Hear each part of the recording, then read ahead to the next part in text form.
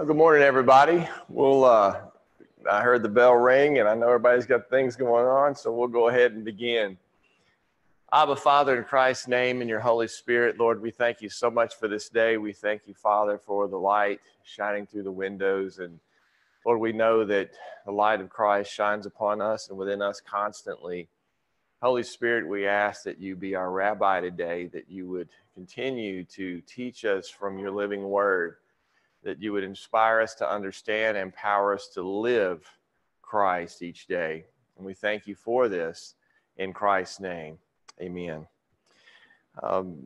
Monday morning when I woke up, it was really a blank slate. We had been in San Diego last week. Our oldest son, our Navy son, had been at sea for 7 months, and he was coming in, and we had an opportunity to meet the ship. We'd never done that. When he was in Japan for 3 years, obviously we couldn't. And that was a profound experience, and I was thankful for that. But just with all the rush of Thanksgiving and the travel, a lot of attention focused on that. And I woke up Monday morning, and it was like, well, okay, wow, it's a new week, and what's going on? And through the course of the morning, and I was praying about what Abba wanted to say today, and I really didn't have a clue initially. But he led me to a phrase, a certain place. And when he did that, I knew that he was wanting me to sit down with him and soak in it and unpack it. And so that's where we are today. We're going to talk about a certain place. And I pray that this is powerful for you. There's probably at least someone in here to whom this will speak. This, of course, is the story of Jacob and his brother Esau, and everything's already gone down. Jacob has the birthright. He has the blessing. His mother's speaking to him and says, "Behold, your brother Esau comforts himself about you by planning to kill you. Now, therefore, my son, obey my voice. Arise, flee to Laban, my brother, in Haran." So Jacob left Beersheba and went toward Haran. Well, Beersheba means well of the sevenfold oath, or well of the covenant, and Haran means a dry or parched place. And one of the things that we can all understand in this is, in our journey of identity and purpose in the Lord, you will at points find yourself in a place you cannot stay while you're looking toward a place that seems dry. And in those times, you have to remember his oath, his promises to you. And this is where Jacob is. And of course, you know the story of how he has a twin brother, but he's the second of the two. He was born second. So the birthright went to his brother initially. He prized it, he desired it, and he got it. And then, of course, he also needed his earthly father's blessing. Subsequently, he would need his heavenly father's blessing. And we know how he connived to get that. And that's not cool. That's not okay that he was a conniver and a schemer. But the thing that set him apart was he desired the birthright, and Esau was very flippant about it. And the birthright is Christ. He's the firstborn of the dead. He's God's eternal son. And so the birthright represents all he is, all he has, and it represents Abba's purposes. And so the one son prized the birthright and the other didn't. So Abba honored Jacob's desire for that birthright, even though there was a lot that Abba still had to work into him. But so he finds himself in a place where Esau now really realizes what he's done. It's not so much that he is grieving over the spiritual loss. He's just grieving over the authority and the power that birthright held, and that he gave it up, and his brother connived to get it. So he wants to kill him. And that's a difficult Thanksgiving, I'm thinking. You know, your brother he consoles himself with the idea of killing you. That's not a good dynamic, and his mom knows that. And so she's saying, you really need to leave. He can't stay in a place where his family was, where he would otherwise want to be. And what he's looking toward is a dry place, not that exciting either. And so we're all at times in our lives, you find yourself in a situation where you can't stay here anymore. This isn't working. This isn't what God has for me. It's not that your brother wants to kill you necessarily, but you just know that you have to move on. But when you look toward moving on, that doesn't seem so great either. It seems like a dry place, or you're not real sure about it. We all find ourselves in this situation from time to time. Well, there was a divine intersection, and he came to a certain place. Genesis 28:11, came to his Pagah, and it means to encounter, to meet, to reach, to touch a boundary, to reach the mark. And it also means to make intercession, to pray. And what's interesting about that in the Hebrew, Pagah, to reach the mark, in the Greek word for sin literally means to miss the mark. And that's what sin is. There's the mark who is Christ. Sin is missing the mark. But Pagah, he made a mark. He touched a boundary. He reached a certain place. The word certain place is makom. And it's a standing place, a position. It's a post. It's an office you might hold. It's a city. It's a land. It's a region. So Abba always guides your journey in him, and he divinely leads you, and often without your awareness. I would say most of the time. There are times when you're kind of clued in. You may have a sense of what Abba's doing. You say, okay, Lord, I see what you're doing. You're leading me toward this, and you may be clued in to some degree. You never have it all. But most of the time, you really don't see what he's doing. He's moving you without your awareness to certain places for specific reasons. And this is always going on in your life, in your walk with him. When you're intentional about the Lord, about being in the center of his will, doing what he's asking you to do, then you can know that his unseen hand is always guiding you in that journey. And there was a divine intersection. There was a certain place. There was a makom that Abba was leading Jacob to. And he stayed there that night because the sun had set. Now, Jacob's journey was arrested by a practical need. He could no longer see. That's the reason that he stopped where he stopped. There's no other reason for him in his mind. He just ran out of light. And we all know in that time, he's got no flashlight. He's got no technology that can create artificial light for him. And so he has to stop. And that's the reason. And there's no other reason in his mind. So when you stop living your life by the natural light of what you can see and what you can do, you find yourself in a place where you can perceive by supernatural light. And this is the opportunity to gain new perspective and understanding of what you previously could not, what's really going on around you. So you might find yourself in a place, you might be in a place right now where you've lost the natural light. You've lost the ability to see really your next step. You don't know what's next. And you can't go any further because there's no ability to do that. And you're trying to see into the darkness, but you just can't. So the best thing for you to do, really the only thing you can do is just to stop right where you are. But it's in those times in your life, actually, that you're being primed to see something you could not before. And those times are when the Lord can show you what's really going on in the real world. Remember, the supernatural world, the world that's always existed, is the real world.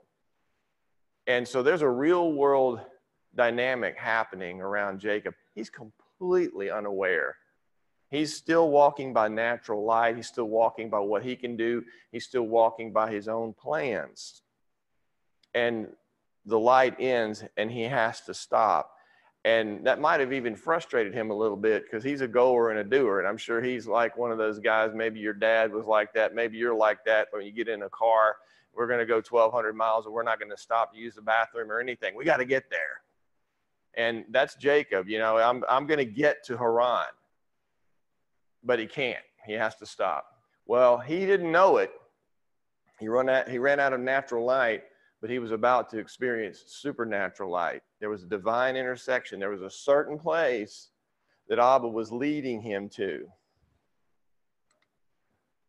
Well, taking one of the stones of the place, he put it under his head, and he lay down in that place to sleep.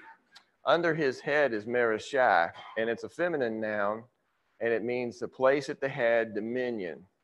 And to lay down is shachab, and it means to relax, to rest, to sleep. It's also used for intimate physical relations, and it's also used in the Hebrew to mean to die, to die. So shachab is the idea of just total surrender. So he lays down, he takes all of his power out of his body, so to speak. He's in a supine position, he's resting. And it's important, the scriptures tell us that he took a rock and he put it under his head. So complete rest, total surrender on the rock, who is Christ.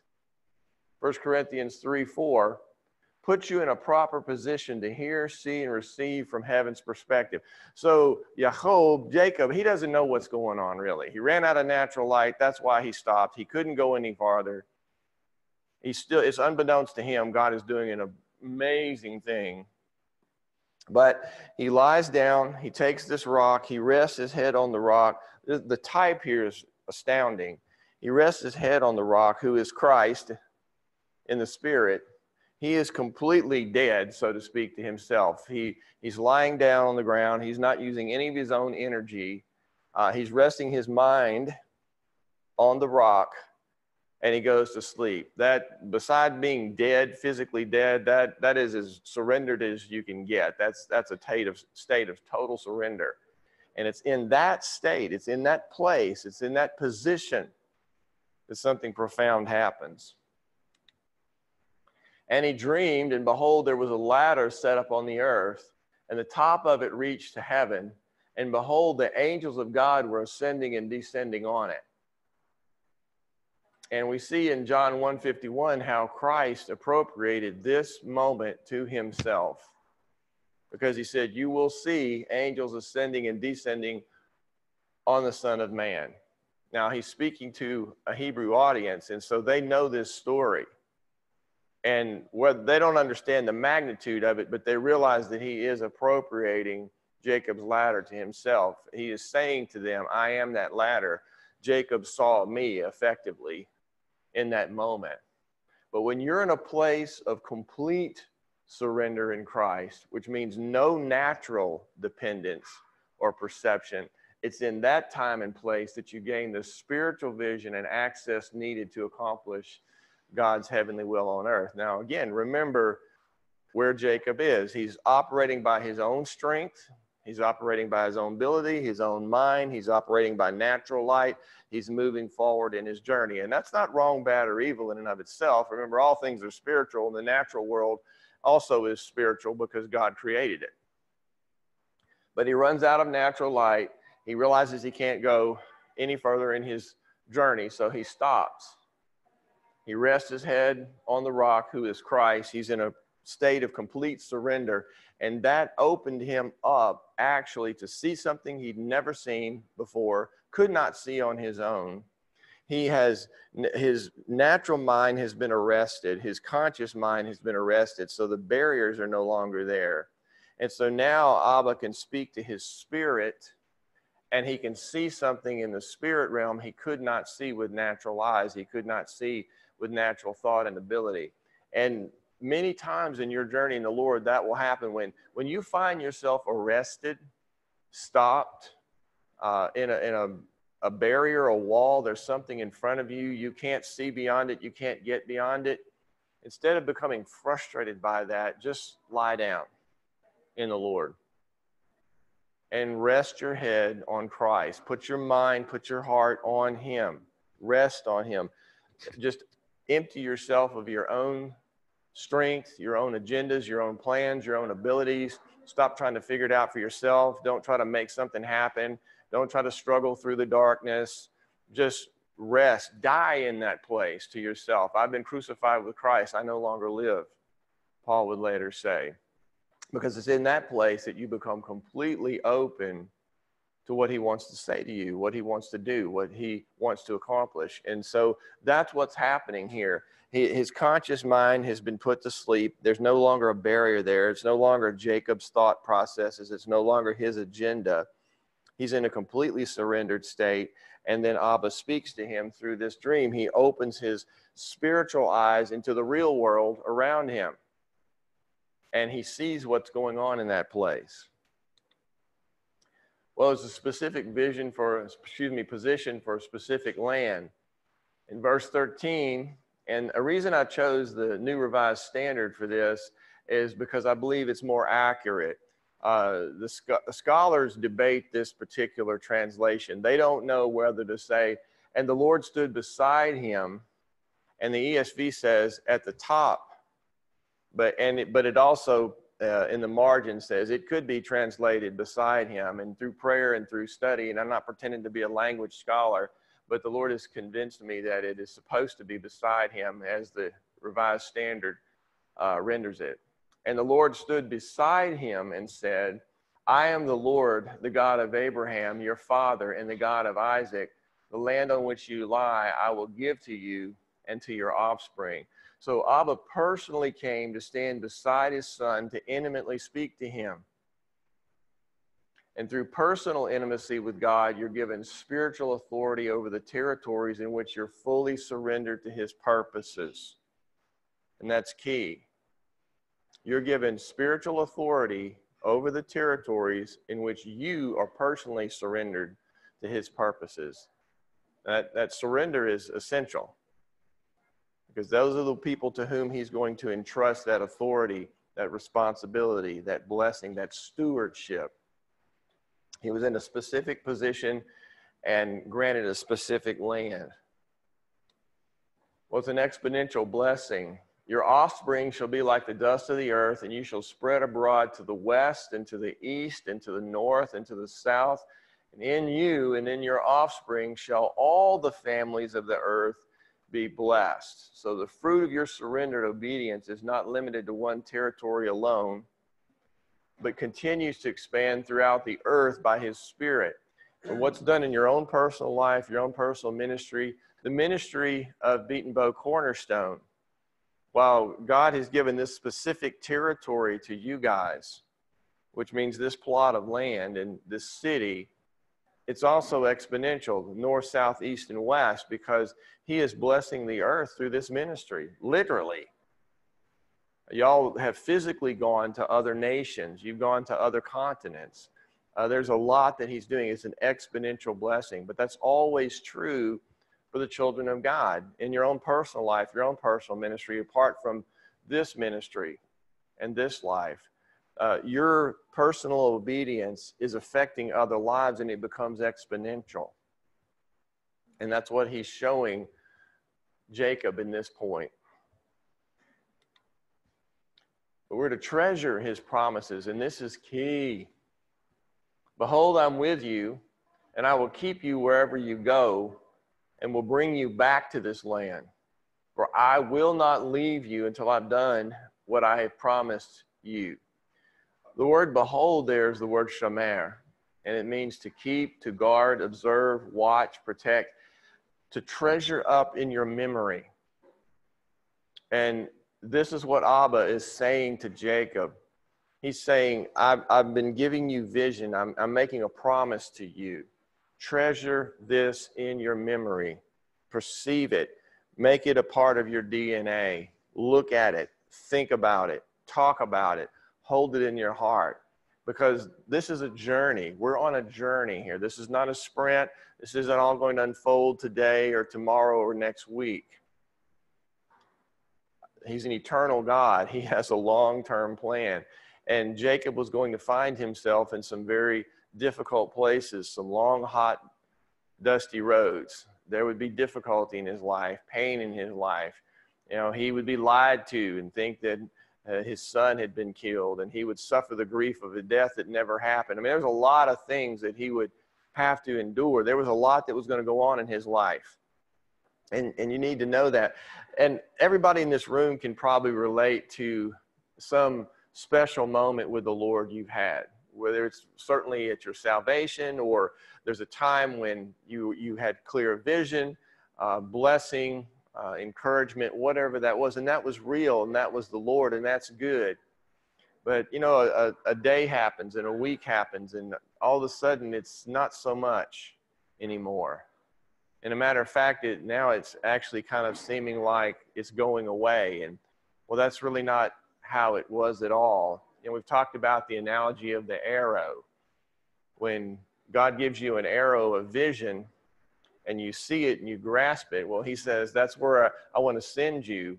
Well, when that happens, however, for an arrow to be launched, it has to go backwards first. And a lot of tension has to be built around that arrow. And so that backwards direction and that tension is actually building the energy and the force that's needed to get that arrow where it has to go. And so, as was for Jacob, he's having this arrow moment. He's been given this vision. But there's a lot in his life that's actually going to seemingly go backwards before he's able to be launched into this. And so Abba's telling him, he's saying, treasure this, Jacob. Treasure it in your memory. Know it. Own it. Think about it. Because when you get in that dry place, when you get to Haran, you're going to need to remember this, because there are days when everything about it is going to say the opposite. And it might be 2 days. It might be 3 days. It might be a week. It might be a month. It might be longer than that. And so you need to have this treasured in your heart. You need to have this in your mind. You need to own this. This has to become a part of who you are, so that that will sustain you in those moments. And you're reminded that even though this is difficult in the natural, there's a real world around me. There's another world around me. 2 Kings, where Elisha's servant, when Elisha prayed, let him see what's really going on. We have an army surrounding us, and it was real, but it was a natural army, and it was there, and it was bent on capturing them. And that's a scary thing, and the threat was real. But Elisha said, Lord, let him see what's really going on. And so Abba opened his spiritual eyes, and he was able to see that God had a greater army around them.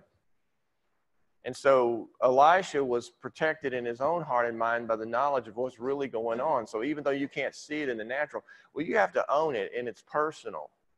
And somebody can't do this for you. I remember one time he was in his 90s. He was a retired president of a seminary, and I heard him speak at our fellowship. And the only thing I remember, I don't know what he preached about, but he made a statement that I've never forgotten.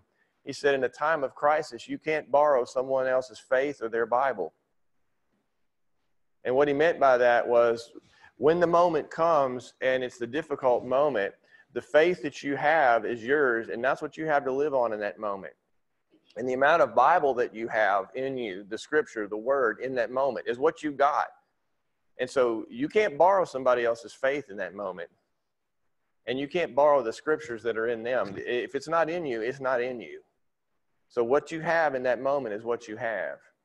And so Abba's sowing all of this into Jacob, so that when he gets into those crisis moments, and when he get into those dry places, and when things aren't going the way he wants them to go, and they're going the opposite direction, he's treasured this in his memory. And that's what he goes to. He goes to that well, and he remembers this experience. He remembers the promise of God. He remembers that God never changes, and that sustains him in that time.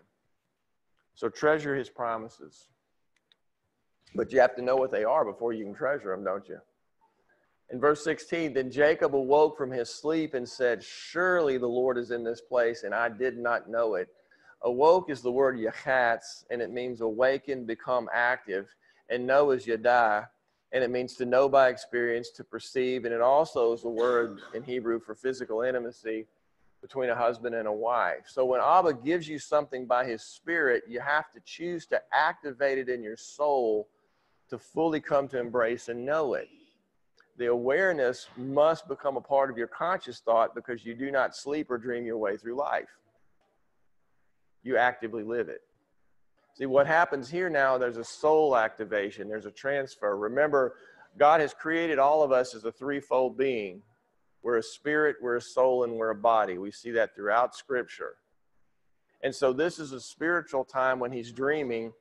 He is completely arrested in his physical strength, physical activity, and conscious mind. And that's when God is showing him all this. He's removed all the barriers. But something has to happen, because while this is happening in the spirit realm, it's got to be transferred into the realm of the soul, in your thoughts, emotions, and your personal will. So Jacob awakes, he becomes active, and he transfers this into his conscious thought life now. It has to be from the dream life into the conscious thought life. It has to be in the natural mind also. because you still walk in a natural world. You don't dream your way through life. You don't sleep your way through life. You actively live it. And so he's activating what's happened in the spirit realm into the natural, and he's bringing it into his conscious mind, because you've got to be able to consciously think through this in your natural mind each day as well. And so that's what's happening here. He's living it. He's activating it. And he was afraid and said, "How awesome is this place? This is none other than the house of God. This is the gate of heaven." So early in the morning, Jacob took the stone that he had put under his head and set it up for a pillar and poured oil on the top of it. Verse 17.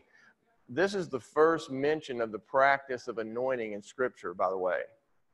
Now, the word anointing in Hebrew does not appear here, but this is the practice of anointing. He's pouring oil on the rock. This is a profound picture of the person, anointing, and purpose of Christ in the earth.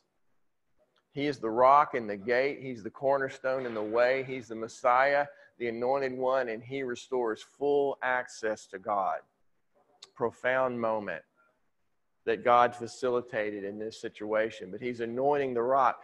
And so what's happening here is that Jacob has a spiritual, supernatural experience, and he transfers it into the natural spiritual by consciously thinking about it. You know, it's like that with our own dream life. All of you can probably relate that when you wake up after a dream, if you start consciously thinking about it and remembering it in that moment, then you start owning it and you can put the pieces together. But if you don't, you lose it. I mean, it'll be by mid-morning. You know that you had a profound dream, but if you didn't consciously process it or write it down or think it through, it's gone. And so you have to bring what God is giving you into your conscious mind also. You have to be active about that. And then you have to transfer it into whatever action might be required to that. So he has the supernatural experience of seeing what's really going on. He transfers it into his conscious mind, and then he acts on it. So you have those three spheres of his being, spirit, soul, and body, being activated all at once. And so this cements this, if you will, into his being, because he remembers the vision, it's consciously in his mind, and then he acted on it. He anointed that rock. And so he has all of this from which to draw for the rest of his life. He can see it, he can feel it, taste it, touch it. He owns it. It's a part of him. But God is also showing a type. He's pointing to his son. He's pointing to the anointed one. Messiah, Mashiach, means anointed one in Hebrew. And that's who Christ is. He is the anointed rock. So it's a profound picture there. But you also see all three aspects of his being brought into this. And watching over that certain place, he, of course, being Jacob, called the name of that place Bethel, which means house of God. But the name of the city was Luz, which means almond tree at the first. And we see in Jeremiah 1:11, and the word of the Lord came to me saying, "Jeremiah, what do you see?" And I said, "I see an almond branch." And the Lord said to me, "You have seen well, for I am watching over my word to perform it." And so the place is almond tree, and in the scriptures in the Hebrew, almond trees have to do with wakefulness, watchfulness, and also hastening. And Abba uses this later in speaking to Jeremiah, asking him what he sees. He says, "I see an almond branch, an almond tree." And he says, "That's right. I'm watching over my word to perform it." And by the way, parenthetically, we've talked about this, how when Peter was in the boat with the others, Christ is walking on the water, and they're afraid. You know, they have a problem. They've been rowing all night in a storm. The threat was real. The danger was real. They could have been capsized and drowned. That was a real threat, but they're fighting against it. And Christ waits till the very end, the last watch of the night. He comes walking on top of the thing that's threatening them. Well, the answer to their problem was scarier than the problem, because at first they thought he was a ghost, because they'd never seen anything like that, and they cry out in fear. Well, what Peter needed to know, he said, "Lord, if it's you, command me to come to you." So what's he's saying here? First of all, I need to know it's you. number one. And then second, if you'll command me to come out on the water, then I can do it, because he knows that God watches over his word to perform it. So if Christ speaks the word, he'll perform the word if Peter acts on it. So that's a little side note there, no extra charge, but that's what's happening here. And so he's saying, I'm watching over this, Jacob. I've got this. This is my word. This is my place. This is my location. I've chosen to do this. This is my plan. I'm watching over it all. I'm going to do this thing. So Abba had watched and protected this place in order to reveal it and give it to Jacob and his spiritual descendants forever. And he's leading you to those certain places as well. And another thing that we see here is you have authority over that which you have the power to name. We've talked about that. That's a biblical principle. You have authority over that which you have the power to name. You name your children. You have authority over your children. If you start a business, you name that business. You have authority over that. And so Abba is giving Jacob authority over that place. The place was called Luz, which means almond tree. I'm sure the Chamber of Commerce was actually glad to be called Bethel because they were called losers. No charge. Luz is not bad. Almond tree is not bad. Nothing wrong with that. But it's now Bethel. And Abba had chosen this certain place all by himself before Jacob was even born. He had already had this spot chosen before he created the world. He said, I'm going to create a world, and in that world, I have a place chosen where I'm going to be. I'm going to establish my house there. I'm going to establish my family there, and from there, I'm going to bless the nations. That was already in God's plan. So you can know this about your own life. Before you were born, Abba had it all figured out. And he has certain places for you to be. He has things that he has for you. There are some divine intersections. There are some divine relationships, divine encounters. It's already planned out. But here's the key.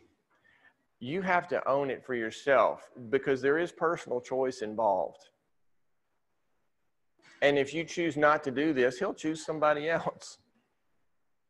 You know, the fact of the matter is that Esau actually could have been the one who had the birthright. He actually had it. It was his. He chose to give it up. So in our lives, we have to own personally what Abba offers us. And so that's what Jacob is doing here. But he's leading you to certain places. So for his part, he's always going to fulfill his promise. He's always going to fulfill his oath. There's no question about that. But he's calling us to own that in our own hearts, to say yes to him. He waits for your yes. And if your answer is yes, then you can trust that it's his plan. He wants his will done more than you do. And I say that to myself all the time, and I say it to others around me. When people get stressed about making a decision or messing something up, so, well, the big question is, do you want what God wants? That's really the only issue. Because if you want what he wants, then he's going to make sure that it happens, because he wants his will done more than you do. I mean, you might consider yourself really loyal and you're really zealous for the Lord. Lord, I'm zealous for you. Well, however zealous you think you are, he's more zealous for his own word and his own plan than you'll ever be. And so you can rest in that and just know. It's just like, let's go back to the first of the story. Oh, Jake's walking along and he ain't got a clue what's going on. All he has is the birthright and a personal plan. That's it. And he's heading toward his own personal plan. But he has the birthright, and Abba knows this, and Abba treasures this, because this represents everything he is, everything he has, and his purposes. It's the blessing of the Son. Abba's got that. He's like, all right, here's the one who has my birthright. I'm with him. I'm tracking with him. I'm walking with him. And I've got a spot picked out here. And he's clueless, but I'm going to cause this journey to come to a place where the sun's going to set. He's not going to be able to go anymore. And he didn't know that, but I've got a divine certain place for him. And I'm going to speak to him. I'm going to show him something. You have certain places in the Lord. He's got you. He's with you. He's got divine intersections and divine relationships and meetings, and all those things are mapped out for you. And you can have peace in that today. You can know this today. All you have to do is surrender. Just be surrendered. Let God be God. He will speak to you, he will show you, and he will accomplish his good purpose. Abba, we thank you so much for your living word to us today. It is a living word. The words of these scriptures are as alive in this moment as they were when you first revealed them to Jacob himself. No difference. You're the same yesterday, today, and forever. This is a living word. It's a now word, and it's for every person in this room. So, Lord, we thank you for this. We thank you for your astounding love. You're the same one who spoke to Jacob, the same God, the same Abba who spoke to Jacob. You're speaking to us right now by your Spirit. Yeshua, you are the same Christ who walked on the water, walked on the dusty roads with your disciples, spoke, loved, healed, taught, embraced. You're the same Yeshua, and you're with us. And everybody in this room, Lord, has certain places in you. And that certain place, Lord, we realize that there are natural physical locations that you mean, as you did in this, but there are also supernatural locations of the heart. There's a certain place that we meet with you every day. And Lord, that place is to be treasured in our hearts. And your promise to us is to be treasured, Lord. And we draw from that. We stand on your promises in those dry places, those difficult places in the journey. When we can't see, we don't understand, we don't like it. When it seems like life has turned against us, people have turned against us, friends have betrayed us. Everything's going in the opposite direction from what we would desire or think or hope. But we can know in those moments that you haven't changed, your promises aren't broken, and that you're seeing us through. You did get Joseph out of prison. You did get David out of Adullam. You did guide Jacob every day. And so, Father, we thank you for this. And what you did then, you're doing now. You are the eternal, faithful Father, and we give you all the praise. It's in Yeshua's name and by his Spirit we pray. Amen. Grace and peace to y'all.